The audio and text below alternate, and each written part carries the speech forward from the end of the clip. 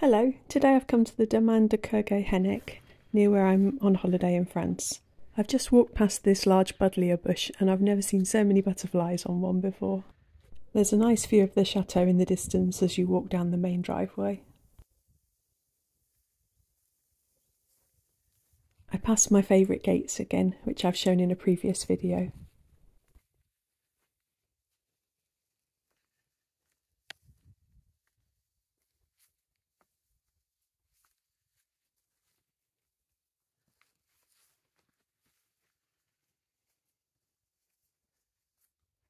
I love this big greenhouse on the right hand side.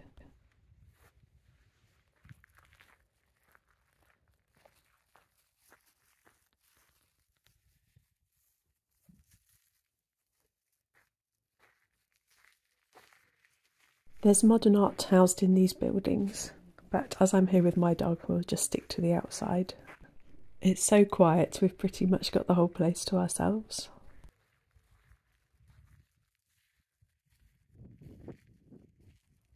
Looking in through one of the windows at a beautiful large textured piece of work. I carry on around to the back of the building, and I think this is the view that I want to paint later. Random pieces of modern art are dotted around the woodland surrounding the chateau. I really like this one where you can see the exterior of granite and then the interior where it's all been polished. I like the contrast.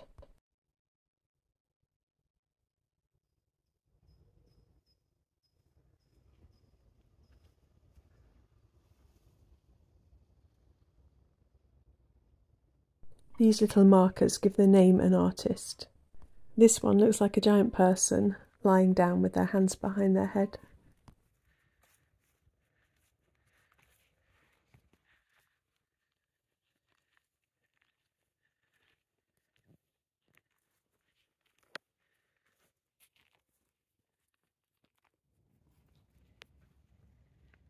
So I've settled down on a bench now and got my art stuff out. I've got my Just Go sketching bag, which I brought in a rucksack with a couple of extra sketchbooks and a few things that I randomly threw in. This is a palette of granulating paint, and then I've got some gouache paints, and then the travel palette which I use most frequently.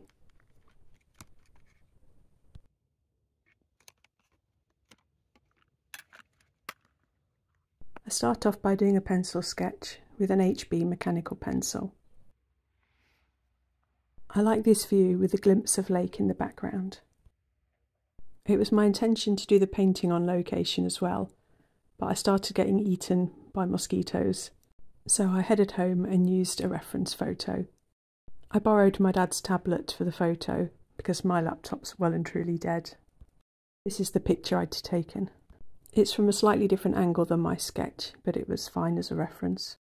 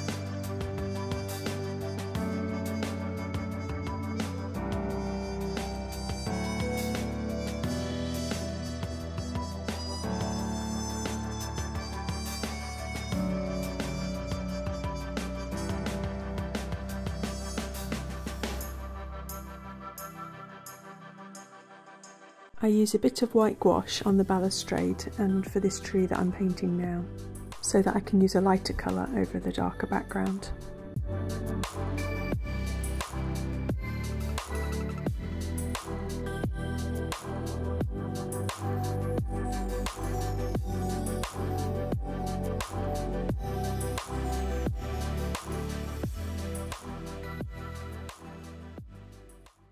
So this is my finished sketch. It's actually the last page in my sketchbook as well. Tomorrow I think I'll video looking through my sketchbook and making a review of where I'm up to with my art this year. As always, thanks ever so much for watching. Bye!